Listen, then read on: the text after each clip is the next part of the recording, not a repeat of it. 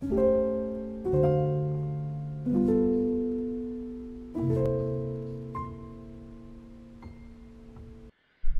welcome back to the channel, guys. Today we're going to explore Greyfield Colliery and Mooresland Colliery. Now we're going to start off with Greyfield's Colliery. At the moment I'm just walking up a road that passed between the two batches for Greysmoor Colliery. Now Greysmoor Colliery was to our left, and to our right, just there, is one of the batches for Greyfield Colliery. Now just up here, just ahead of us, is all that's left of the parapet of a bridge that took the tramway from Greyfield Colliery over to the batch on our right. Obviously the bridge is long gone, but the parapet walls or bricks are still there, so we'll have a look at them and then we'll move around to where the colliery is itself. It's quite busy around here actually, with a lot of dog walkers, so it must be a popular area to go looking at nature and stuff. So here we are at the bridge. So yeah, you can still see the bricks of the bridge. So it came over here, took the tramway to the batch there from the colliery. I'll give you some information about Greyfield Colliery very shortly.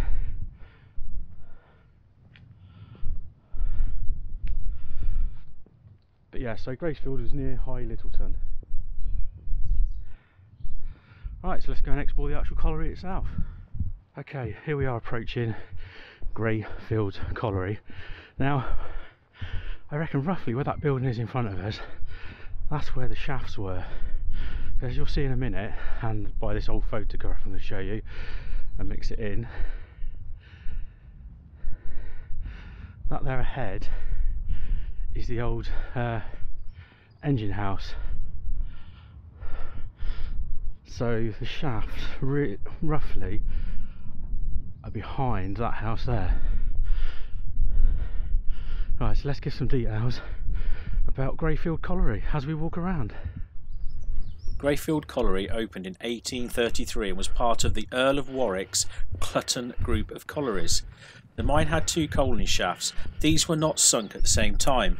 The older shaft, which was nearer to the winding engine, was square with wooden guides, while the other sunk possibly when cages were introduced in the 1860s and was a 10-foot in diameter with wire rope guides.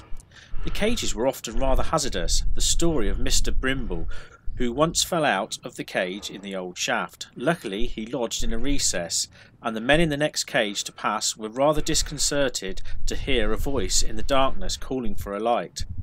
The third shaft was sunk solely for ventilation and lay to the north of the coaling shafts. The fourth shaft was equipped with a Cornish beam engine for pumping water out of the workings. On the 14th of September 1909, the colliery was the scene of a major disaster when water from old workings broke into the streak vein. There was no loss of life because the inrush of water was carried away into the lowest workings of the new vein where no men were working. The only casualties, in fact, were 6 pit ponies drowned in the Dabchick vein. By the 30th of September 1909, the pit had been cleared of water and most of the miners were back at work. But the writing was on the wall, and on the 28th of May 1911 the colliery was closed, making 152 men and boys redundant. There we are looking at the engine house for Greyfield Colliery. Now what we're going to do now is walk up to Mooresland Colliery. Now, owing to the limited road access to the pit head, a double track tramway incline with a drum at its head was built from the colliery to the coal depot on the Bath to High Littleton Road. This tramway did not last and the tramway was replaced with a road, and this is the road we're currently on. This is probably due to in 1847 a broad gauge railway was proposed to serve the colliery, but this never happened. It wasn't until 1873 that siding was laid off the Bristol and North Somerset Railway. Now that was Greyfield siding, which was just been down. So yeah, we're now following the area of the tramway. We'll go up to where the coal depot was, which means passing Mooresland Colliery, and then we'll you look at Mooresland Colliery on the way back down. So let's trek up this incline. It's always the same, it's always uphill. And let's go and have a look at where the coal depot was and where the drum house, where all the cables were to work the incline. So that's the incline we've just walked up. Now this is the Bath to High Littleton Road. Now the area of the drum house was in there, obviously long gone. This is where the coal depot was as well. So before the railway line was built in 1873, the coal was brought up from the tramway up to here, and then obviously went by road.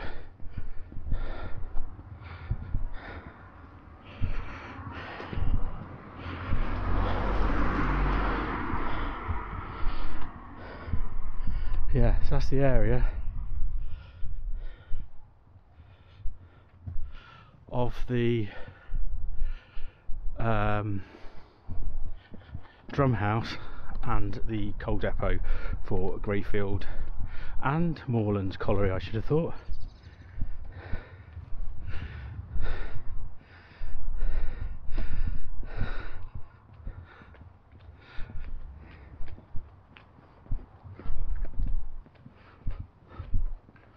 It's Collier's house. I wonder what that was. I'll have to have a look on a map. Was that the coal sale depot? Okay, so we're halfway down the incline again, and we're back at Mooresland Colliery, which is now, I think it's Greyfield Farm. So let's have a look at this here. There's not much to see.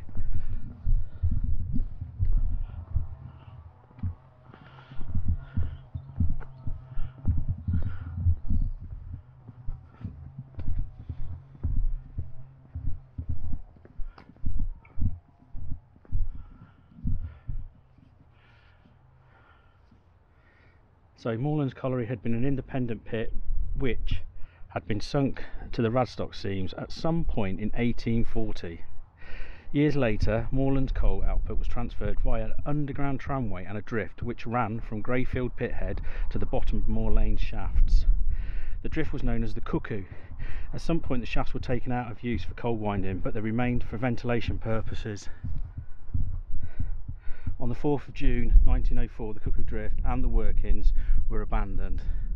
So yeah, you wouldn't know nothing was there now. It's just Greyfield Farm.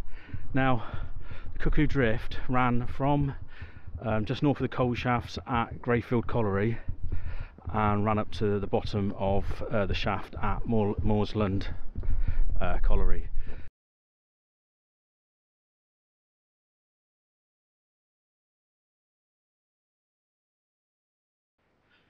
Okay, we've walked down this little footpath down towards Clutton. Now I'm actually stood on the Greyfield siding. Now that ran from Clutton into Greyfield Colliery, so it joined in at Clutton up to the Bristol North Somerset Railway. So this is it here. We're on the embankment for it, and there's not much of it survives, but I'll show you where it was on the map, so you can kind of see on the landscape. But yeah, when they first built it, there was no locomotive power, so what they used was horses. So the horses would draw the empty coal wagons back to the colliery, and the loaded wagons would use gravity. They'd have a couple of blokes travelling with them. How safe is that? But yeah, so if they stopped, they'd try and get them going again. So yeah, so this is Greyfield sidings. Basically, Greyfield Colliery is just in the distance there.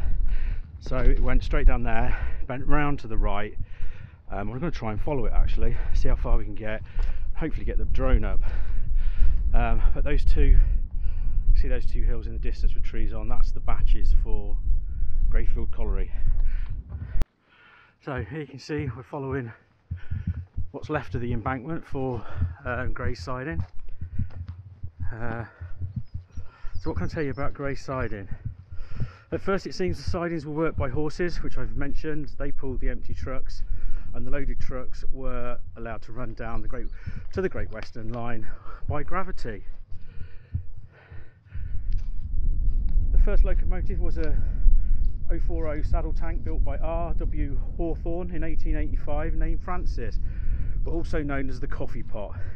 With the arrival of the locomotive power, gravity working ceased, but for a period of 1894 it was reintroduced due to the locomotive being repaired after a train of wagons ran away on icy rails. 8 wagons were smashed to splinters on the Great Western Railway siding. So yeah, and this is where it was. So this is the embankment. Obviously a lot of it's been reclaimed, but you can kind of see it. It just bends around there. It's got a slight incline to it. I wouldn't want to have been riding on the wagons when they were doing the gravity working, but hey, there was no health and safety in them days. But that's the colliery over there. You just see it just over there where that batch is, just to the left of it. It's kind of in a little dip, but I'll try and get the drone up and fly over that.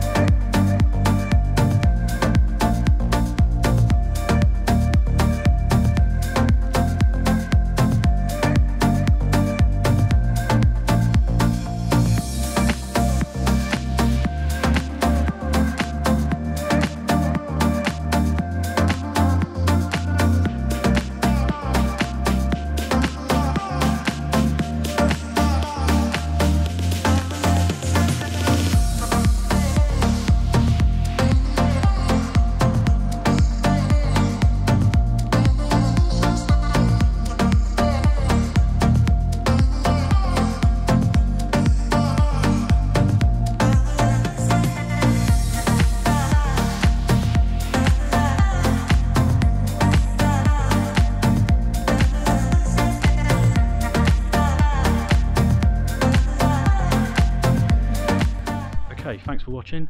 Don't forget to like and subscribe. That's Greyfield Colliery and Mooresland Colliery done. I